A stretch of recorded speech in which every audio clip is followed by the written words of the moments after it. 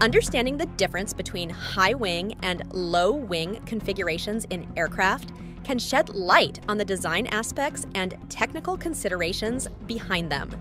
In this context, let's explore why the B-52 aircraft features a high wing configuration, while the Boeing 747 has a low wing design. Why does the B-52 have a high wing? The Boeing B-52 Stratofortress, a strategic bomber aircraft, is an iconic example of a high-wing configuration. Several fundamental reasons underlie the decision to design the B-52 with a high wing. Stability. High wings tend to offer better stability.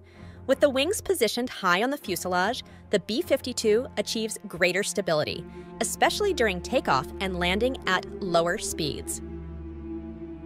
Maneuverability. High wings provide better maneuverability in various flight scenarios, such as low-altitude flying or adverse weather conditions. The B-52 was designed for diverse missions, including long-range missions and low-altitude strikes, making the stability offered by the high wing crucial. Loading and accessibility. The high wing design allows easier access for loading and unloading cargo or aircraft armament, structure, and crew space. High wings can offer more space for systems, equipment, and crew accommodations, aiding in the placement of vital aircraft systems and enhancing crew comfort. Fuel efficiency. Low wings on passenger aircraft like the 747 allow for a lighter and simpler structural design, potentially improving fuel efficiency by reducing aerodynamic drag. Cabin design. With the wings positioned lower, the 747 can have a more spacious and flexible passenger cabin layout. This allows for enhanced passenger comfort and increased cargo space in the upper fuselage. Maneuverability and speed.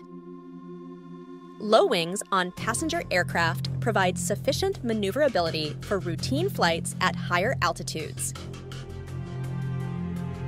The difference in wing configuration between the B-52 and the Boeing 747 highlights various design considerations weighed by aircraft engineers.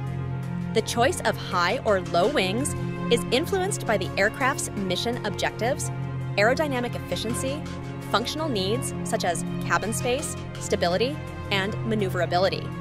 The high wing design on the B-52 suits military missions, requiring stability and maneuverability in diverse flight conditions.